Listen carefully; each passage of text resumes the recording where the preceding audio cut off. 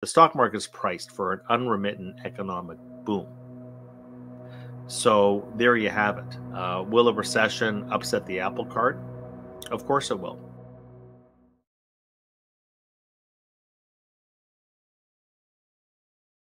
Hello, everyone. Our guest, Dave Rosenberg, talks about why the recession is still on horizon despite market strength, whether we're in a new economy, whether the FED are taking the right action, unwinding of private credit markets, which assets to perform, and more. Subscribe now, hit that bell icon, and embark on an enriching journey toward financial success. Let's unlock the potential of these markets together and pave the way for a brighter financial future. Welcome aboard. We have discrepancies and dichotomies in the data that I have not seen in my 40 years in this business. We have, for example, 3.1% growth year over year in real GDP, and of course, that gets all the attention. But there's been no growth in the past year in real gross domestic income.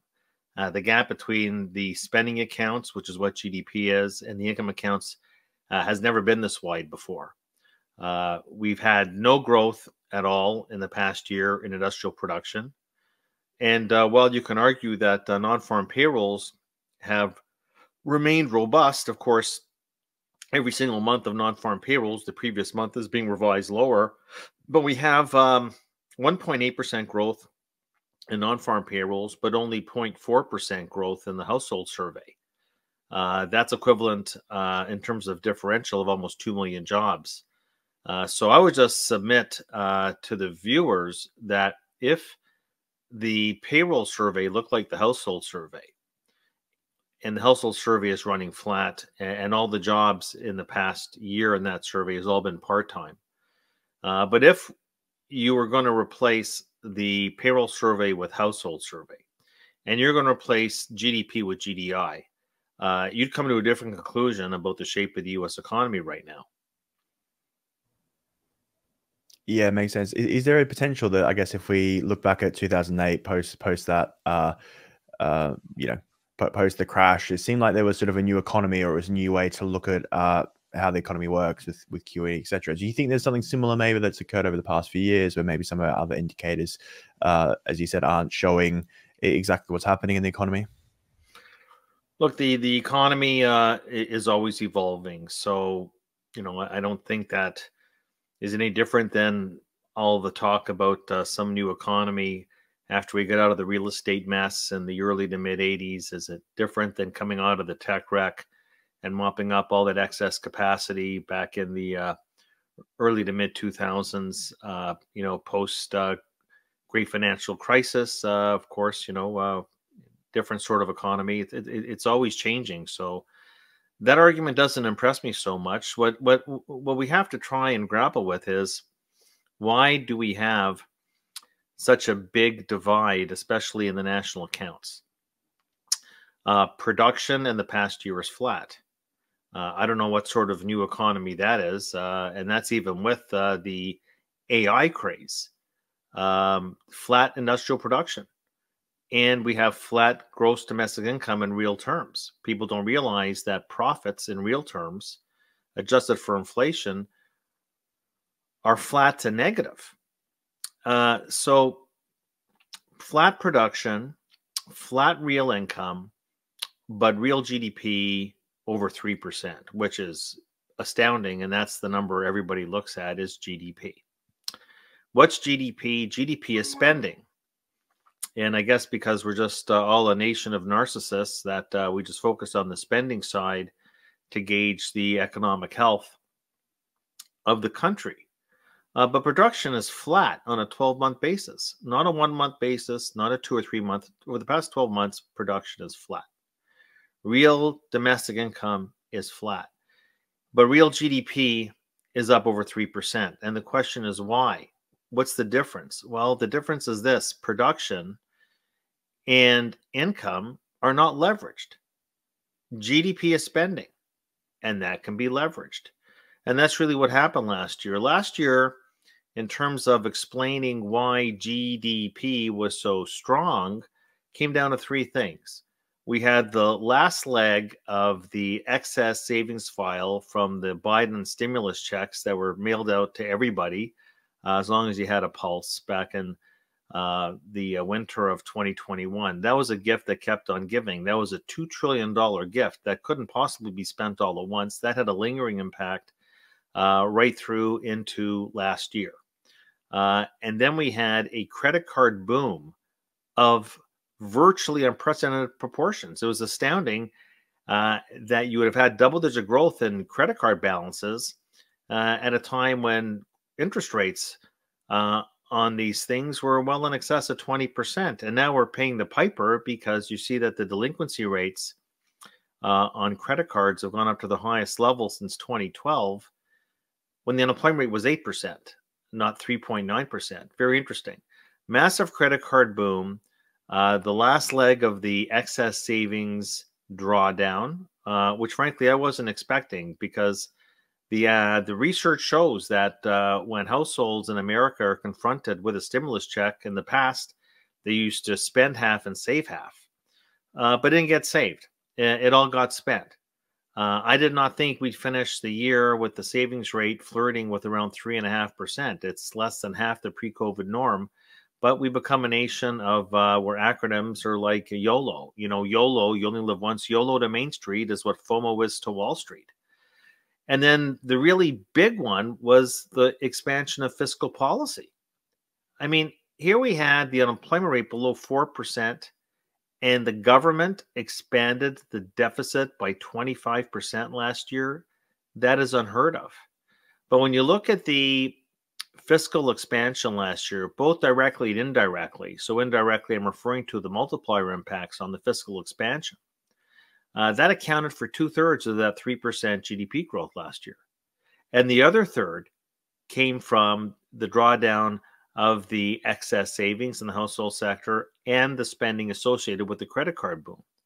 So outside of these three developments, actually, GDP growth was flat, in line with production, in line with income.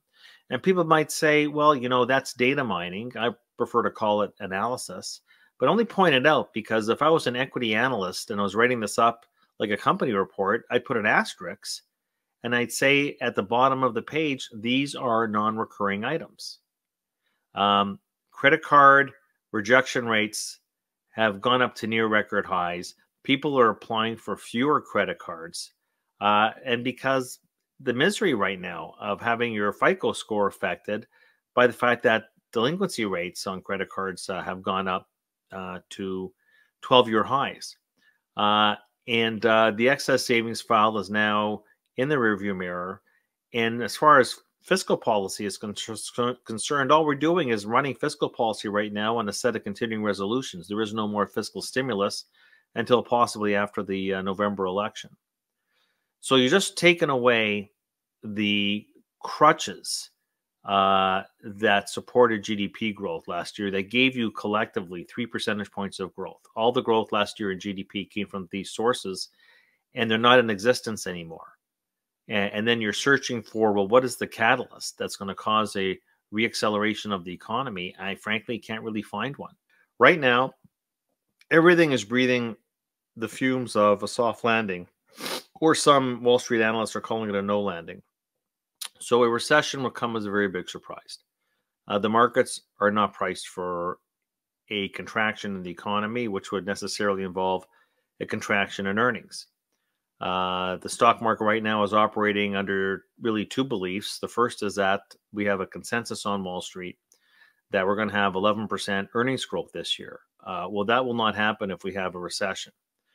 But when you're taking a look at the multiples, I mean, look at what is a normalized multiple in a 4 to 4.5% range on the 10-year Treasury note yield historically. So when you look at where the multiple should be based on past performance with interest rates where they are, we should have a 16 multiple as a fair value. This market's not a fair value. We're at a 21 multiple. So when you back that out, you know, it's one thing to say, well, the analysts are calling for 11% earnings growth this year. But the stock market, not the analysts, the stock market is priced for 45% earnings growth. It's the only way you could make the current forward multiple make any sense against the backdrop of the interest rate landscape that we're in right now. If we were at 0 rates or 1% rates or even 1.5% rates, you could build the argument that the multiple should be inflated.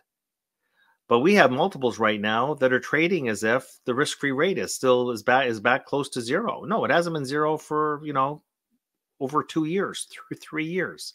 So the market itself is de facto discounting 45% earnings growth this year, which has happened in the past. It's not a 0 event. It's happened 3% at the time in the past. So call it a 1 in 30 event. But when you normally get a 45% earnings boom in a year, you're typically coming out of recession, let alone a soft landing, let alone possibly or probably heading into recession. So this market is, you got the analysts saying we're going to have a soft landing that's going to generate 11% growth in earnings. The stock market's saying how it's priced, never mind soft landing. The stock market is priced for an unremittent economic boom. So there you have it. Will a recession upset the apple cart? Of course it will. Again, under the premise that it actually happens. Like I said, it didn't happen last year in the most traditional sense, looking at GDP. And those other metrics I mentioned were flat. They weren't negative. However, you go from positive to flat. There's still the policy lags to kick in. Where do you go next? So I think that a recession is still my base case scenario. I'm not throwing in the towel, because if I threw in the towel in 2007, I would have looked like an idiot. And a lot of my counterparts on Wall Street look like idiots. People just tend to forget. And of course, if you so long as you toe the line and, if you're a bear in a bull market, you'll be forgiven. I mean, if you're a bear in a bull market, you won't be forgiven. But you're a bull in a bear market, that's fine. Because these are the things people don't want to talk about. They don't want to think about. But if you're managing money for other people, you have a fiduciary responsibility to have a good idea as to where you are in the business cycle. So, I think that looking at, never mind if we get an earnings recession, look where the multiple is right now. Look where the multiple is right now. The multiple of 21, forward multiple of 21. It was 18 this time last year. A 3-point multiple expansion in a 12-month span. That is a 1 in 10 event. Having a multiple of 21 is a 1 in 10 event. So I just don't think right now the tailwinds are with you. The math is not with you. An equity risk premium of 50 basis points, the math is not with you. Thank you for watching the interview highlights of Dave Rosenberg. If you enjoy this highlight video, please kindly subscribe and help share this video for us to share more of this valuable content. Thank you.